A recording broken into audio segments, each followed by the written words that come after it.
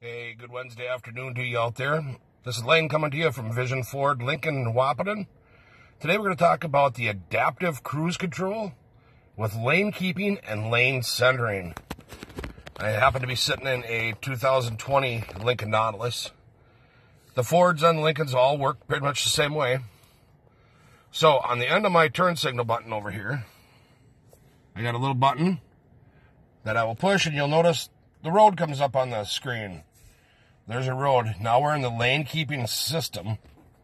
So what'll happen is if you start drifting a little bit, you'll get a little vibration in the steering wheel. And if you continue to drift, the car will actually pull you back into your lane. Now, along with this car, we have, once we turn on our cruise control, you'll see the road bed show up. And you'll see right now that there's 3 lines there.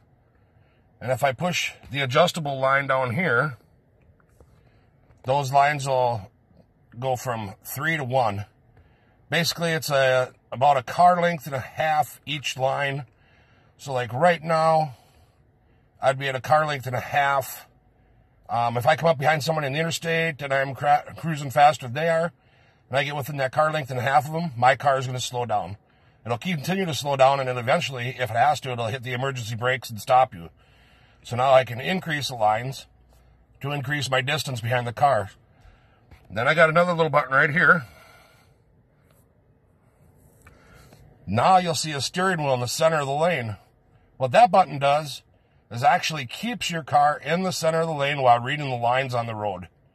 Hey, just a little tip from Vision Ford, Lincoln and Wahpeton.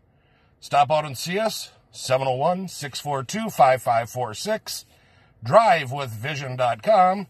My name's Lane. Stop out. We'll take you through some tech stuff. We'll even take you on a test drive to show you how it works.